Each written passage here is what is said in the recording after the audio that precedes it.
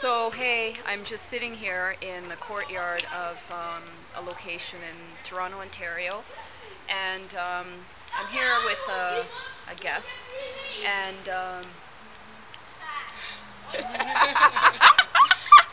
and you know what? We're having this discussion about some of the pathetic stuff in Ontario. For example, there was a person that was murdered in the community, and what had happened was they located the murderers, they found them. It was a black male who was murdered by black males. And the black males that did the murder are actually now in jail. But one of the things we were just talking about is the sensibilities behind the sentencing and just social infrastructure in Canada and what civil and democratic means. And these guys are jailed, but they still get to eat. Mothers, the black mothers have lost their babies, their dead black babies. They will never celebrate birthdays. They'll never celebrate, graduation. They'll never celebrate the birth of their new, offspring, black offspring. None of that anymore. So, what exactly are your thoughts around those going around murdering people and getting paid to have their education paid for? Murderers in Canada. They get jailed, they get fed, they get education. They can get a PhD in friggin' jail. And then there's us where we're paying, I don't know how many hundreds and thousands of dollars to, just teach in the university. And we have to pay. But they actually take somebody's life, and they're still getting their PhD for free. So what are your thoughts about that? I don't know.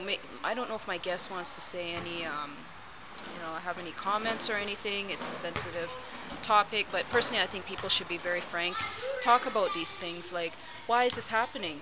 Why don't they bring the people back to the community and we'll shoot them? We'll kill them. We'll give them justice, an eye for an eye. This is what happens in Canada. Now, me personally, I wouldn't even go there, because when you become something like that, then you're no better than the person provoking the situation. So it's very difficult and to think about sometimes, but really, why does Canada have an infrastructure like that? I don't know if there was just anything you wanted to say, or,